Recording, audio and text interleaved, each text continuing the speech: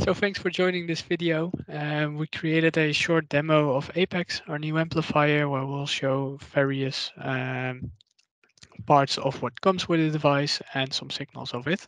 So first of all, what do we use in this video? Of course, top left is Apex itself. Next to that, the Infinity gel cap, the TMSi Bluetooth dongle, the cradle, and a USB cable to interface with the device, or a personal computer, I should say. Well, after setting up this system and getting it out of the box, we can do and prepare our subject. So we started off with an impedance check where we really made sure that all of the impedances are in the range that we want. And after that, we can move on to the resting EEG. So what you can see is myself as a subject. I try to be as relaxed as possible. You do see some eye blinks in it, of course. In this case, we do show eye blinks, which of course are an artifact, but it's nice to see the signals coming in and really see what you can get out of it. Um, with these eye blinks, you can see it's in average reference mode, as you also see the effect of the eye blink on channels where located far away from the eyes.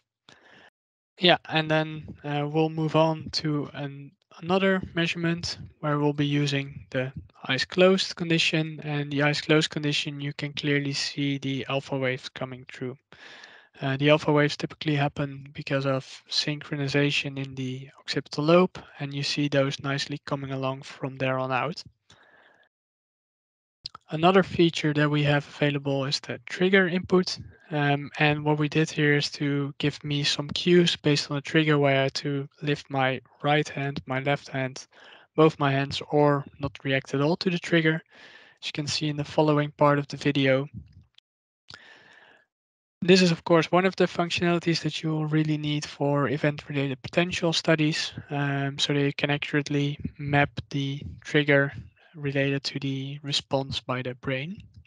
And a final condition that we would like to show is the wireless recording, where the subject is positioned in a more challenging condition, in this case far away from the PC, and you can see that the subject had the apex in the cradle so that it's easy to wear.